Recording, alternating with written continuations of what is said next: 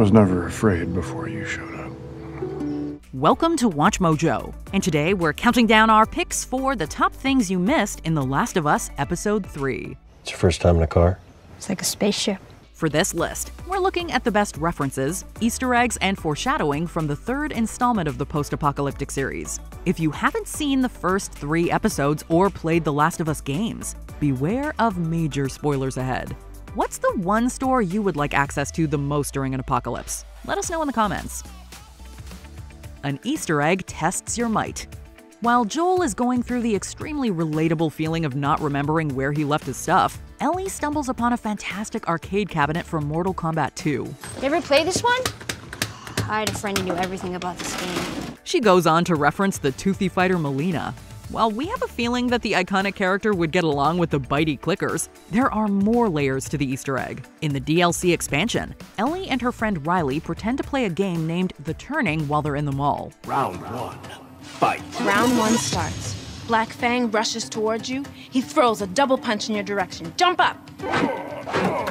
There, he overshot you. The arcade cabinet in the episode is definitely a nod to their history. Additionally, there is a Mortal Kombat poster present in Ellie's room during the game's DLC. And to top it all off, the show happens to air on the same network that aired a 2021 adaptation of the bloody game. Did the Mortal Kombat 2 Easter egg help confirm that a movie sequel is coming? Whether it did or not, there's no denying that this arcade cabinet reference went deeper than the fighting game's spike pits. There's this one character named Melina who takes off her mask and she has monster teeth and then she swallows you whole and barfs out your bones. The significance of the car battery. I just finished making a truck battery. It's charging right now. Fans who played the Last of Us game might have either laughed or cried about how Joel gets the car battery in the show. In the source material, our main survivor and Ellie also find themselves in need of a vehicle. But to get one from Bill in the game, Joel has to trek halfway across a city full of infected while protecting his partners. Now you help me go gather it, and maybe I can put something together that runs. But after this, I owe you nothing. And that's not the end of it. Joel and Bill also have to push the car to recharge the battery while the infected attack. By contrast, viewers noticed that Pedro Pascal's lead calmly builds a battery and even has time for a shower. The relatively stress-free battery acquisition was a great twist on a big game mission. Needs another hour. They have hot water. I'm taking a shower. And then you're showering. Calling pop culture superfans everywhere. Do you love to argue with WatchMojo's top 10 ranks? Introducing WatchMojo's first and very own party game. Bring your superpowers to the table and fight for your pick to be at the top of the list. It's all the fun of the comment section, but in real life. Outfit upgrades. And the clothing boutique. The boutique. Are we hosting formal garden parties now? The Last of Us show has been rightfully praised for its faithfulness to much of the source material's dialogue and story beats. However, nitpicky viewers could previously point out that the characters' outfits were not quite the same. The third episode resolved that small detail by having Joel and Ellie change into clothes that are virtually identical to their video game counterparts. Although players were usually only allowed to swap skins in the game after they finished the main story, we guess it's okay that the show characters got new outfits earlier. Well, don't you look pretty? Shut up. Additionally, since Ellie got to wear PlayStation-themed shirts in the game, we wonder if we'll see Bella Ramsey rock something like an Uncharted shirt or Kill Bill ensemble soon. Bill's Home Depot trip leans on a popular meme. So what, you were a prepper or something? Survivalist. Years after playing a tough Mr. Fix-It who dislikes the government on Parks and Rec, Nick Offerman played a tough Mr. Fix-It who dislikes the government on The Last of Us. Coincidentally, both characters have tons of musical talent as well, but the biggest visual similarity between the roles came early in the episode. In one of Parks and Rec's most famous and meme-worthy scenes, Offerman's Ron Swanson goes into a Lowe's to pick up vital items. While his cart is full, he completely brushes off an employee who tries to offer help with an iconic phrase. Hi there. Is there a project you're working on? I know more than you. The Last of Us appears to pay homage to this scene by having Bill make a trip of his own. Although he goes to Home Depot and the employees there are almost definitely already dead, it's hard not to visually compare the two Offerman characters. As an added bonus, the survivor does initially brush off Joel's offer to help with a DIY project. They'll come at night, quiet and armed.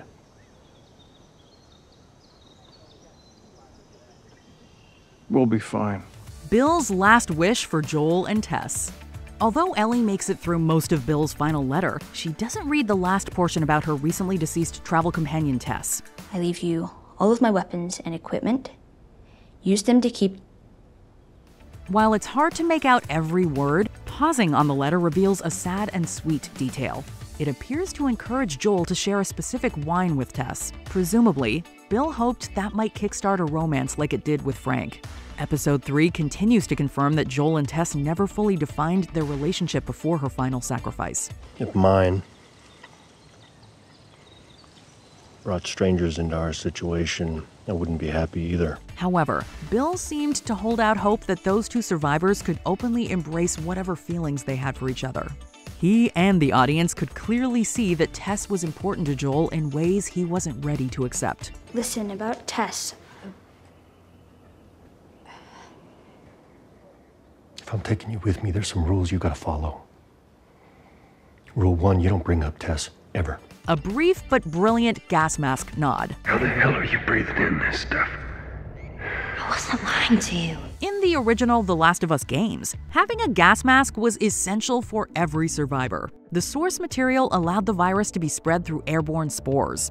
If a survivor was unlucky enough to go into an area covered in the material, they could easily turn. Help me. My mask broke. Don't leave me to turn. The production may have ditched that plot point to avoid mimicking the Mandalorian and covering Pedro Pascal's face. I need to remove your helmet if I am to save you. Try it and I'll kill you. However, Bill gave fans a nice tease of what gas masks would look like in a live-action The Last of Us series. This nod to a game mechanic perfectly fit the character's sense of paranoia and preparedness. But we won't expect to see Joel borrowing that particular item for his live-action road trip. So what now? We grab what we can. Bill and Frank's romance ends very differently. Love's wounds unseen. That's what someone told me. Bill and Frank's whirlwind romance led to the most significant changes between the story of the games and the show we've seen so far. In the game, we never see them sharing a tender moment together. Instead, we discover that Frank took his own life after being bitten. Who the hell's Frank? He was my partner. He's the only idiot that would wear a shirt like that. He left behind a note saying how much he despised Bill. This message is quickly discarded when it gets to its intended person. While the pair goes through their ups and downs on the show, their last moments together are full of love. Since the two also end up dying at the same time, Bill never meets Ellie, and Joel is the one to throw away the note on the show. If these story changes are any indication, there may be more plot surprises in store for hardcore fans. Either way, the story of Bill and Frank's romance was unquestionably one of the most emotional additions to the overall tale. What? I was never afraid before you showed up. Hints at Ellie's future birthday. You flying one of those? A few times, sure. So lucky. When Ellie first passes by the wreckage of a plane on the show, she can't help but be amazed at the idea of flying.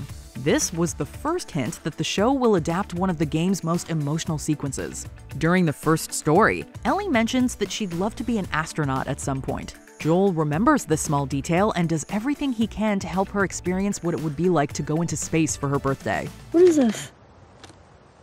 This is a thing that took a mighty effort to find. Seeing him put so much effort into her gift showed how much he had truly grown to care for Ellie. Although the duo is still far from warm on the show, we're holding out hope the two will bond over a similar spaceship scene in the near future. It's your first time in a car? It's like a spaceship. Did you enjoy this video? Check out these other clips from WatchMojo, and be sure to subscribe and ring the bell to be notified about our latest videos.